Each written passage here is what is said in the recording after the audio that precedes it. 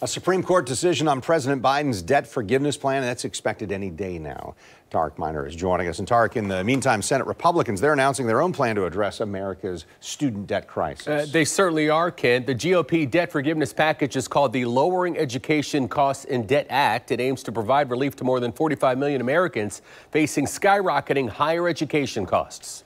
Well, as an attorney for the state of Florida that has student loans, and I've been practicing for over 20 years, yes, I think some help is needed for people that give their entire career to public service. Proponents of student loan forgiveness like local attorney Jan Abel are still waiting to find out what the future holds when it comes to more than $1.6 trillion in outstanding U.S. student debt. In August 2022, President Biden announced a plan to cancel at least $10,000 in student debt.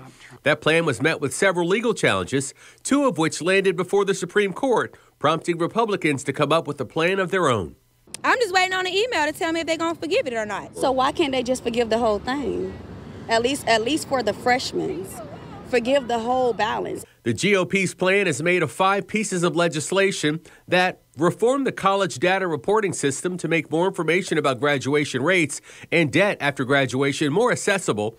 There would also be a requirement to educate students about loan plans, including expected monthly payments after graduation. One of the bills also cuts down on student loan repayment options from 9 different plans to 2.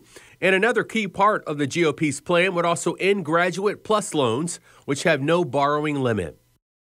So if the Supreme Court does strike down President Biden's debt relief program, which is a possibility, the forgiveness program, Republican lawmakers are expected to push their 5 bills through Congress next. Stacey? Thank you, Tara.